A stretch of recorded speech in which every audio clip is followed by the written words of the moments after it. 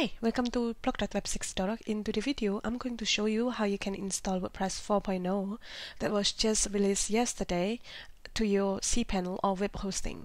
Now, in this tutorial, I'm using HostGator, and of course, you can use any other host that you prefer. The process will be just similar, so let's get started. First, let me close this tab, and we go to our domain. So let's say that you've already signed up with your host and you choose your own domain name. So what you're going to do is type your domain name on the browser. So I'm going to type it as wphowtosite.com because this is my domain name.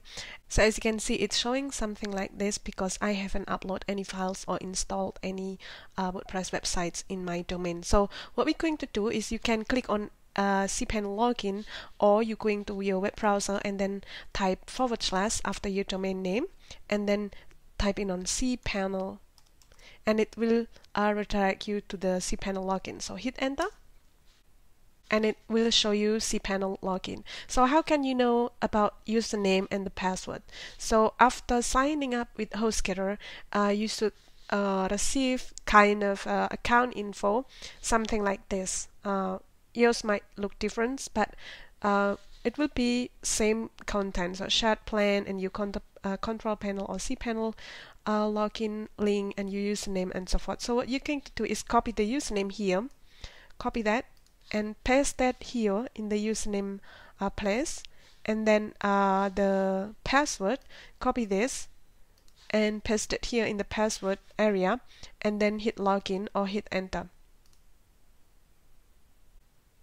So it will log you in straight to your cPanel. And of course, the first thing that I recommend is changing your password. So I'm just going to close everything here. And what you're going to do first after you log in the first time to your cPanel is looking for password in the find area here. And then as you can see, you can now change your password here in this icon. But in this tutorial, we are going to install WordPress 4.0, so I'm going to skip this because it's an easy step, by the way. So in the find area here, the next step is we're going to look for MySQL, and it will show you the database tools, and what we're going to look is MySQL databases. So let's click on that. And here what we're going to do is we're going to create new database and create new user. So I'm going to just hit close to. So before we do that, we're going to open text edit. There it is, my text edit, and here we're going to name our new database as anything that easy to remember but hard to guess. So I'm going to just type random, or just type in new BL and then some number here, and then hit on create database button. Now as you can see, edit the database and name this. So we're going to copy this and open your text edit again and paste it here. This is for the database name. So we're going to type in on DB name and then colon, and then hit go back. Next is we're going to add the user to this database. If you see here in the table, we have database but we don't have user. So what we're going to do next is create a new username here, and our username will be something like db user and some number. Okay, and then the password, again we use a password generator and advanced options. We choose on 18 characters and generate password, and then copy all of this password, hit cancel, open your text edit and hit enter one time, db user pass, and we have it here, and we're going to add some character and number maybe. Okay, so it will be strong.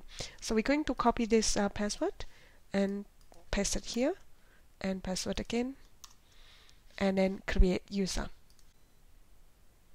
Now that it tell us the username this is already created with this password, but we've already copied the password, so we're going to copy the username. So copy this, open text edit again, and db username, colon, and paste it here. Okay, so then next is we're going to hit go back button. Next is we're going to scroll down and add user to the database. So because I've just created one user in one database, so there is no other choice. But if you have many, you can click on the drop down menu here and select your new created database and the username. So what I'm going to do after selecting the user and the database correctly, I'm going to hit on add button. And here I'm going to click on all privileges and then click on make changes and then hit go back. So now after the database has the username this, what we need to do next is uploading the WordPress files. So let's go to home on the cPanel here. Just going to click in no thanks. And here on the find, we're going to need to find file manager. If you click on file, it shows you anything that contains files wording. And now here in the files tab, we see file manager. Click on that. And here we're going to choose on document root for. So check on this and select your domain. But because I have just one domain, so I'm just going to select my only one domain here. And then after that, click go button. Here we're going to choose on public underscore HTML. Click on that. And here you see that I have now two files that actually are coming by default if you sign up to HostGator. So the default HTML is this one. So I'm just going to open my domain name. So wphowtosite.com and then / and default.html. I know it's not relevant, but it's maybe you will need to understand the files in your cPanel. So if I hit enter now, it will show you something that shown in early step on this video if you want to access your file, because this default HTML is actually displaying this content. So what I'm going to do is I'm going to delete all of files that we don't need, for example like default.html and favicon.ico that we don't need, because this one is not ours. So I'm just going to hit your shift key and then click all of them and then click on delete button and click delete files. So now that our files is clean, make sure that you are on public_.html. The next step is we're going to download WordPress. So we're going to Google download WordPress. And then here, as you can see, we have WordPress download link here, should be in the first row. So click on that URL. And let me first close this Gmail email because we don't need it. So today, as the video recorded, it shows us the recent version, which is the WordPress 4.0. I want to create the video because I want to try the new language options before installation. So let's download WordPress 4.0. So when it's downloaded, depends on where you save your WordPress files. Mine, I save it in my desktop. As you can see, I have a WordPress 4.0 and .zip. What we're going to do is we're going to upload this zip file to our server. So let's close the Finder and go back again to our cPanel, but close this tab. And here we're going to upload that files. If you like, you can also check again if you are inside public_HTML path in your web server. Then we're going to click on upload button there and choose files, and then look where your WordPress.zip file, there it is, and select that file, click open, and it will show you the process of the uploading. So when it's complete, it's saying complete wording here. Then what we can do, back to our path, click that, and you should see .zip file here. And if you don't see that, you can click on reload and you should see .zip file. Next is we're going to select that .zip file and then click extract button on the top and click on extract files and hit close. Now we select that .zip file again and then delete it because we don't need it. And now you see that we have WordPress. So now if you type in on wphowtosite.com your domain and hit enter, you will still see that because we haven't cleaned our browser cache, but actually you don't see your WordPress files because you have the WordPress in a folder. Why do I need to mention this? Because I guess it's very important to show this also to troubleshoot your WordPress site in the future if you find this problem. So as you can see that we have WordPress folder. So to access our WordPress folder is we go to our browser again and then type / and then type in on WordPress. So this is the folder that we see or that our WordPress files is in. So after that hit enter. And as you can see now we can install WordPress, but it will by the way installed inside the WordPress folder, and you don't want that. You want to install it to your domain. So that's why we're going to close this installation process again and go to our cPanel again, and we want to move or to delete this WordPress folder and move all the files to the root directory. So what we're going to do is select that WordPress folder and then double click it. And here, as you can see, we see the WordPress files. Now next is we're going to select all and then click on Move File. And here we're going to delete this WordPress folder. Delete that and then click on Move Files. So as you can see, this WordPress folder now empty. And what we're going to do, click on Up one level to see our WordPress files. So what we next is we're going to select this WordPress folder and delete it.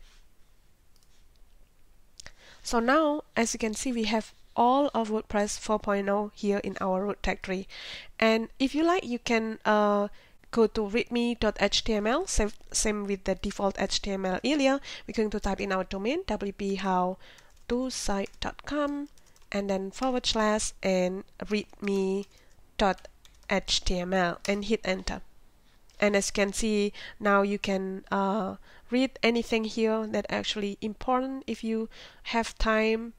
Even there are online resources and the guide how you can update or install WordPress 4.0. After you're done, we're going to close this tab and then install WordPress. So again, wphowtosite.com or yourdomain.com and hit enter. And if you see something like this, so as I mentioned earlier, you see that the browser cache is not yet clean. If you see the same thing here, what you can do is clean your browser cache. If you use Chrome, you can just go to this area and then Tools and Clear Browsing Data. Let's select that, and it will clear browsing data or clearing our browsing data. And after we doing that, close that and then refresh again to our domain, and it should show us the installation process. So now we can choose the language in WordPress 4.0. So here you can choose any language that you can speak of and you prefer, but for now I'm just leave it as English United States and then hit continue. And here it will comes us and what we need to do in the next steps, and hit Let's Go button. And the database name, this is where our text edit or text editor useful in this step. So our database name is this, copy and paste it here. And then the username of the database is this. And then the password of the database is this. And then the database host should be localhost. If it doesn't work with localhost, contact your host. And the table prefix, we can choose anything and some number. This is why I prefer to install it manually, because you will not have to change the table prefix later on because of the security issue. And the next is we're going to click on Submit and click on Run the install button. So my site title would be blog web6 demo, for example, and my username would be Kimi web6. And the password, I'm going to type in my password here and make sure that it's so strong. And my email address, I'm just going to use my email address. And the privacy, this is what important. If your site is new, I will uncheck allow search engine to index this site, because you're going to build your site first and then allow the search engine indexing your site after it's built, and then click on install WordPress. And now we're going to log in to our dashboard. The username, you're going to type in your username, which mine was KimiWeb6, and the password is the password that you've just entered in the installation process, and then click on login. So there it is, our WordPress 4.0. So let's scroll down, and as you can see here, we use WordPress version 4.0. And also in your home area, you can, in the dashboard area, you can click on About WordPress. And you can see the nice features that are added in WordPress 4.0, which is actually not the big update, but still fixing the existing features in the previous version. So that's all, guys, how you can install WordPress 4.0. And thank you so much for watching this video, and see you in the next video. Goodbye.